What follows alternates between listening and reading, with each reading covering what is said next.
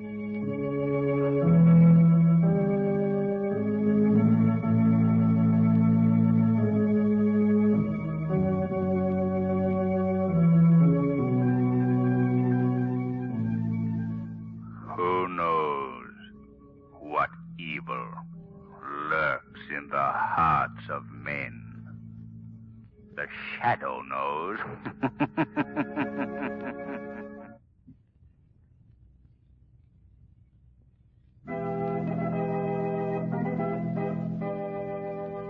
The Shadow, mysterious character who aids the forces of law and order, is in reality Lamont Cranston, wealthy young man about town. The Shadow uses his hypnotic power to cloud men's minds so that they cannot see him. Cranston's friend and companion, the lovely Margot Lane, is the only person who knows to whom the voice of the Shadow belongs.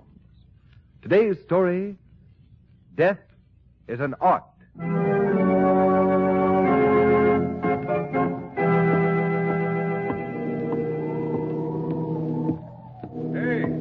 Hey, you. Hold on there, my lad. I want to talk to you. Now, I suppose you're going to be telling me it's out for a stroll, yeah? And I'll be remarking that this is the Devil's Own night and the Devil's Own time to be taking a walk. And what'll you be saying to that? Good evening, officer. Sure, it's pleasant enough you are with your greeting. But I want to know what takes you down here in the docks at this hour of the night. I'm to meet somebody here. Oh, that I wouldn't be doubting. But who and for what reason? I don't know, officer. I don't know who I'm to meet, nor for what reason. Now, hear me, man. I don't get anything out of that at all. Well, let me explain. Look, I got this note a couple of days ago. Read it. A man who prefers death to failure deserves success. That is a gift which is mine to bestow. If you wish further details, meet me in the vicinity of Pier 12, Wednesday, around midnight. And he didn't sign his name. No.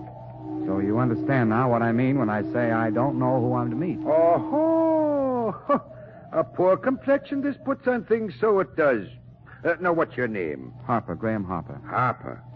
Now, that's name. Oh, sure, I know you. You were in the papers a while back. Be the living... Say, you're the sculptor that tried to do away with yourself. Well, that's about the size of things.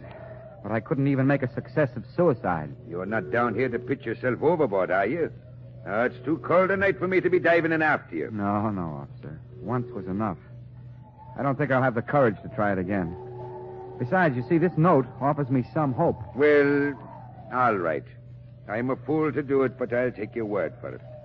I hope this fella has a job for you, too. If you have any trouble with him, just shout and I'll be somewhere about. Oh, thank you, officer. Oh, don't thank me. That's what I'm paid me good money for. Well, good night to you, me son, lad. Good night, officer.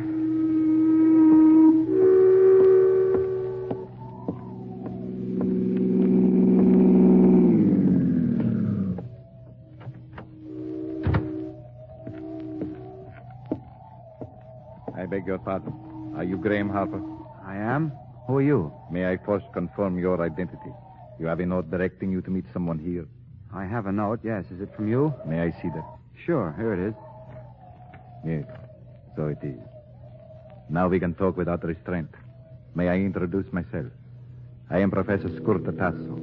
Professor Skurta, the famous scientist? Yes. Well, this is an honor, Professor. But what could you want with me? I read all about you in the newspapers. Your attempted suicide. Oh. I want to assure you I am deeply sympathetic. Because you see, I too am a failure. What? You a failure? Oh, I have been blessed with a goodly share of success in science. But like yourself, I too have ambition to become a great sculptor. Had? Still have. But I know it is too late now to realize my ambition. I am so firmly established in science that my efforts in an artistic endeavor might be regarded as simply the hobby of a successful man. Oh, I see. Your note says you have the power to bestow the gift of success. I have. How? I have made a great scientific discovery. It is not of a character I can release to the world. But what has a scientific discovery to do with the art of sculpture? More than you can realize now. I have looked for someone who would value success in art above life itself. I believe you are the one through whom I can express the desire to create. I don't know what you mean. You were ready to throw your life away because you were a failure in your chosen field. What would you do for success? Anything.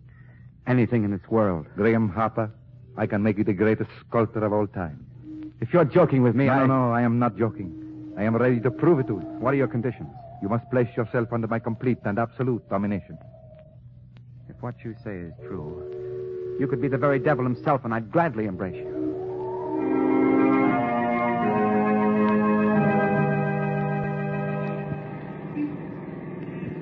Say, Shrevey. Yeah, Mr. Cranston? Something the matter, something? Well, nothing except that Miss Lane and I'd be just as well pleased if you didn't try to make this old hack fly. Oh, I get it. I'm going too fast, I'm going. Is that it, isn't Yeah. Oh, no, Shrevey. It's just that all the others are going so slowly. it? Miss Lane, you're a genius.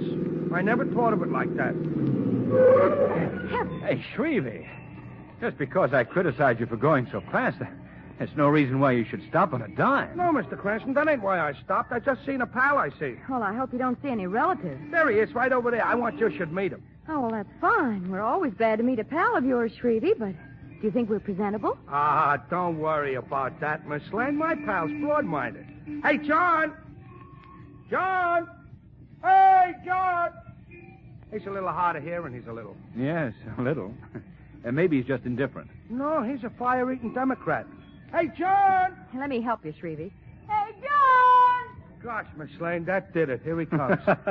Margot, I'm going to enter you in a hog-calling contest. Oh, fine, Lamont. Might open up an entirely new world for me. Hiya, John, old pal, hiya. Oh, it's you, Shrevey. Well. I want you should meet a couple of friends of mine, I want. This here's Miss Lane. And this here's Mr. Cranston. Well, any friend of Shrevey can be a friend of mine. You hear that, folks? That's how I stand with my pals, that's how. Well, but Shrevey, you haven't told us the gentleman's name. How do you like that? Ooh, I'm such a dope. This here is Pencil John. Pencil John. Yeah, he's been selling pencils on this here corner for... How long is it, John, huh? 32 years. Yes, I've seen the city grow since I first came out here with my first pencil. 32 years. My, that's a long time. And a lot of pencils, a lot. Yes, indeed it is. But I won't be here much longer. What do you mean? You're going to retire? You're going to... Oh, no. I am embarking on a new career. Yes? Well, what's the new career, John? Well, it's not exactly set yet, but the man promised me the job this morning. A job? Oh, Pencil, you ain't going to work after all these years. Yes, Shrevey, I am. What kind of a job you got? Well, I'm going to be a model. A model? You mean you're going to pose for them color ads? Oh, no. I'm going to model characters in stone. That's what the man said. And my statue is going to be exhibited in the famous Gaylord Gallery. Well, that's fine, John. The Gaylord Galleries are the best in the country. So I hear. Ain't that something? Hey, Mr. Cranston, you think a mug like me could get in to see John's statue, you think? Well, I think it can be arranged, Shrevey. Perhaps we'll all go. Oh, well, that would be fine, Mr. Cranston. I'd consider it a great honor. Why, not at all. And, now, Shrevey, I'm afraid we'll have to be moving along. Oh, okay, boss, okay. Well, this has been a pleasure, Miss Lane and Mr. Cranston. It's always nice to meet friends of Shrevey's. You hear that? Don't he talk nice, boss? Pencil John's got culture, he's got. Well, so long, John. See you in the art gallery. Goodbye, Shrevey. Hey, how do they pay off on that modeling racket? Oh, I'm getting $5 an hour. Well, that's $5 an hour. Bye, John. Goodbye, John. Good luck. Thank you. How do you like that? 5 pieces of folded money every hour. Wow. Hey, Miss Lane, look, get this. How's my profile from this angle? Oh, it's fine, Shrevey, but I think I like the back of your head better. You do, Miss Lane, you do? Yes, then I know you've got your eyes on the road. Oh, I get it. $5 an hour.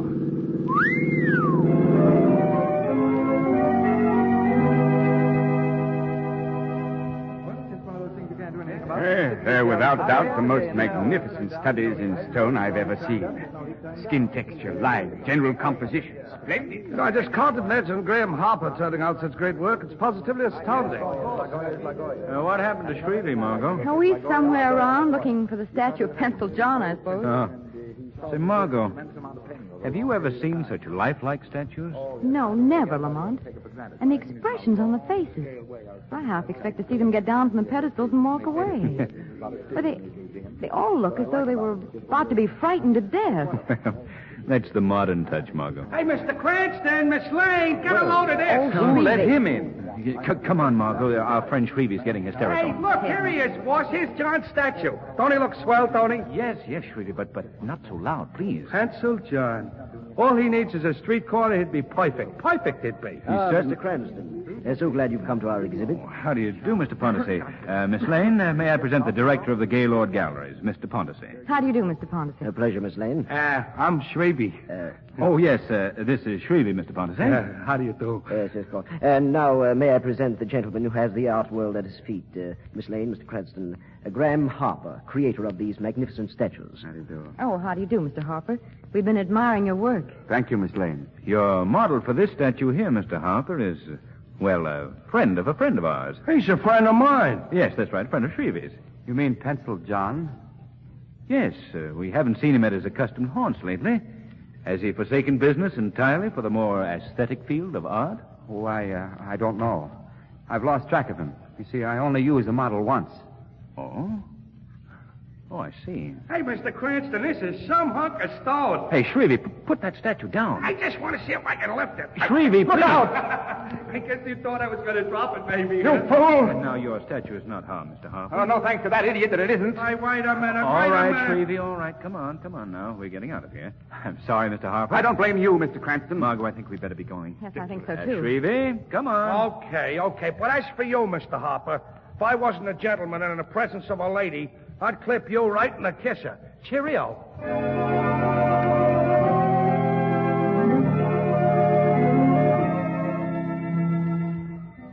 You know something, boss? That Harper guy oiked me. If you know what I mean. He oiked me.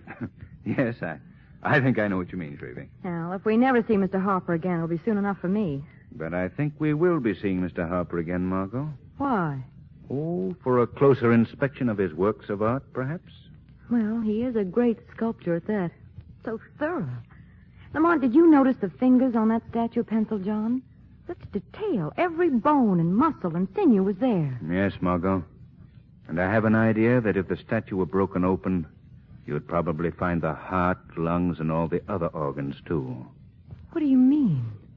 Well, you see, Margot, I have a strong suspicion that's not merely a statue of Pencil John. I believe that is Pencil John.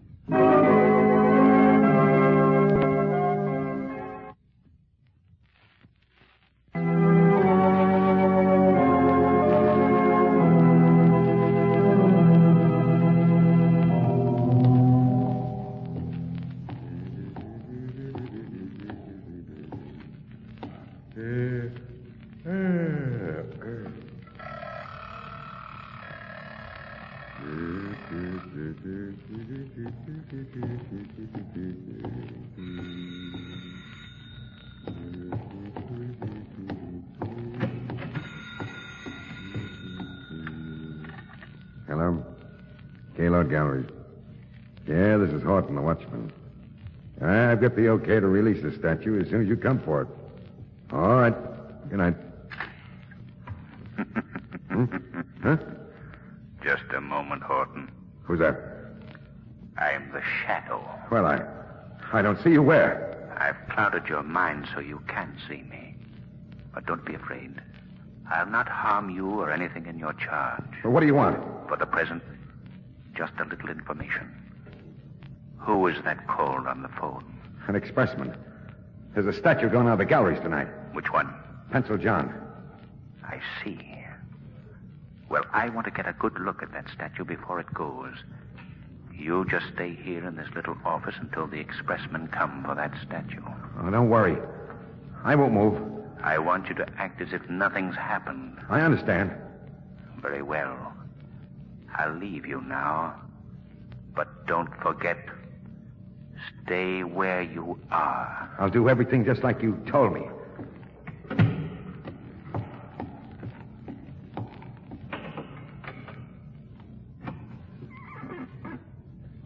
All right, Margot. Come in. That was fast work, Lamont. Yeah. Watchman's in that little office back there, scared speechless. Then he won't disturb us. Not a chance. Come on. We'll have to work fast. They're going to take Pencil John out tonight. Did you find out why? No. But my guess is that Harper's afraid to have it around since it was recognized today. Well, what'll they do with him, Lamont? Destroy him, I suppose. Oh, how horrible. Horrible's hardly the word. Whew. You cold, Margot? No, just nervous, I guess. An art gallery is certainly a spooky place at night. Here we are, Margot. Lamont, there's Pencil John. Yes. Be interesting to see if Harper even worked out the fingerprints, too, eh, Margot? That certainly would clinch your theory. Well, let's see if he... Here you are, Margot. Look, the fingerprints are perfect. Have you got that since Pencil John's fingerprints? Yes, right here, Lamont. Good. Now we'll make a little comparison. Yeah. Take a look, Margot. The fingerprints match up perfectly. Perfectly. There's no question about it. This is Pencil John. And all these other statues, they're real people, too. Exactly. But how could they do this, Lamont? That I don't know yet, Margot. But I hope to soon. Lamont, do you notice one feature that's characteristic of all these statues? I noticed it when I first saw them. Yes. The look of horror on their faces. That what you mean? Yes. Ghastly. Hey, listen, Margot. Somebody's coming. Most likely the expressman to take Pencil John away. Come on. Let's hide behind these tapestries over here. I don't like this. I don't care whether you do or not. Did you notice the manner of that watchman? Yes, he seemed frightened. Yes. You suppose anything's gone wrong? Don't be such a coward, Harper. You're always afraid something is going to go wrong. Well, look what happened to Pencil John. He was recognized today. It may start a search for the man. All right. We'll get him out of here and nobody will know the difference. Come on. Give me a hand here. Stop worrying. Margot. Yes. Look who's dressed as an expressman. Who is it, Lamont? Professor Scurtatasso. What? Why, it is Lamont. What interest has he in Harper's affairs? Why the disguise? Those are questions I'm going to find out tonight.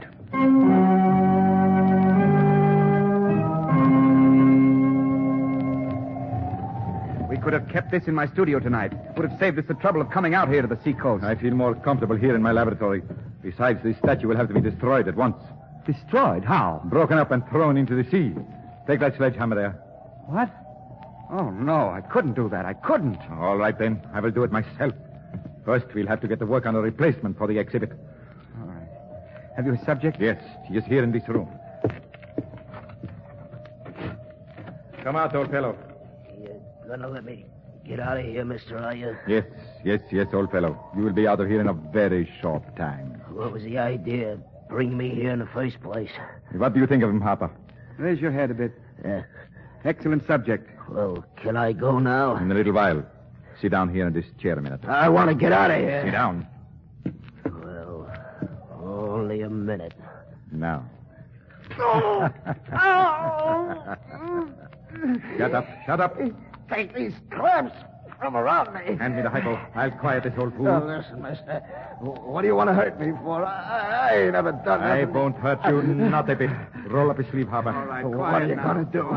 Prepare you for a greater destiny than perhaps you deserve. No, go away from me. Go away. Come over here, Harper. No. Strange how even the most disreputable will cling to life. In just a few hours now, Harper, you will have a statue every bit as fine as Pencil John. Hand me my case. Yes, Professor. This is the most amazing process imaginable. No, it is a simple thing. Nature gave me the clue. Calcification of the human body is a device of nature. I just intensify the disease until the body attains the consistency of granite. Professor! Yes, what is the matter? I heard a noise outside. The wind, no doubt. No, somebody's out there. Well, let's put your mind at rest before you get hysterical. Come on. No. See anyone? No, there is nobody there. I thought you were right. There is somebody. Huh? Come on. Hey there, you! Come back here! It's a man and a woman. They got into that car. They've got to head them off. Hey, come back! There goes the car. Found it. Come on. He struck the post. Come on. Hurry.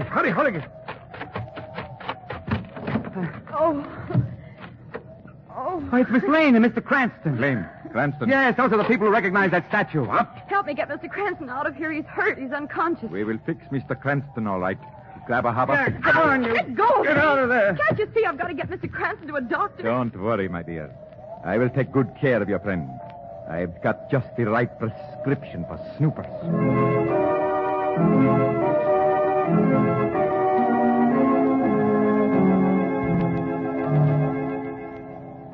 All right, Harper. You can put Mr. Cranston in that room with the old derelict.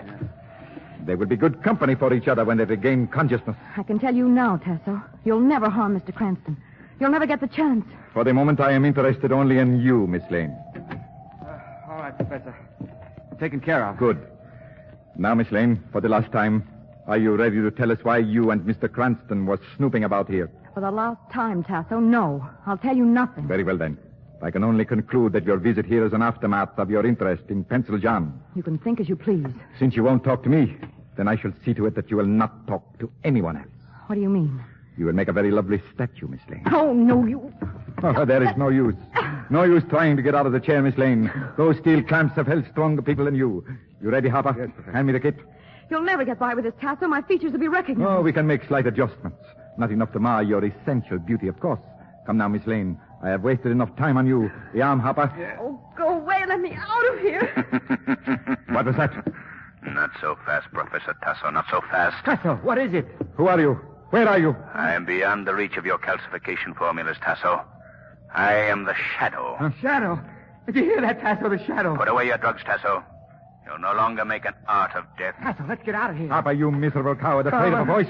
Here, hold the girl's arm. We'll finish our job. I'm the one that's finishing a job here now, Tasso. Let go of her arm. Don't listen to him, Harper. Proceed with the You're treatment. hurting me. Let go of her. Tasso, what happened to you? It hit me. It is not just a voice. Come on, Harper. Run for it. To the car, quick. Oh, Lamont, I thought you were badly hurt. Not even scratch, Margot. Let me get you out of the chair. We've got to get those two men.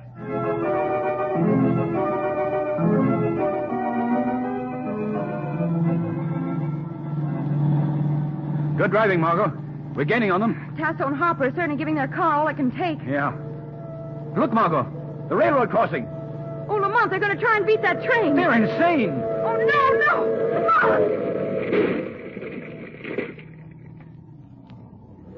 Oh, Lamont. Look. Turn around, Margot. Oh. Let's go back. Professor Tasso and Graham Harper will never bother anyone again.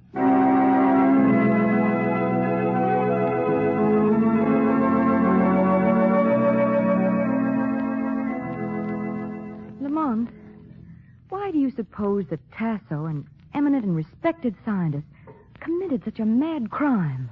Well, his love of sculpture and his overpowering desire to show off his new process to the world could explain it. Plus a distorted mentality. Do you realize how close I came to being one of his prize collection? Yes. You'd have made a lovely statue, too, Margot. I'd undoubtedly have bought you for my mantelpiece. Oh, I see. Just another ornament in your vast collection. No. You'd have been quite useful. Useful as a statue on a mantelpiece? Yes. I would have put an electric clock in your mouth. Oh, cute.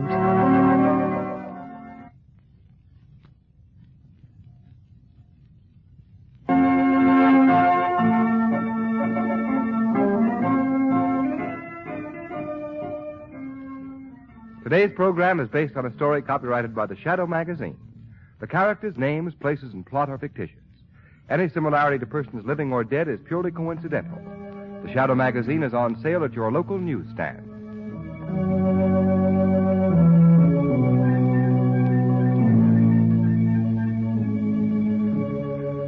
The weed of crime bears bitter fruit. Crime does not pay. The Shadow knows.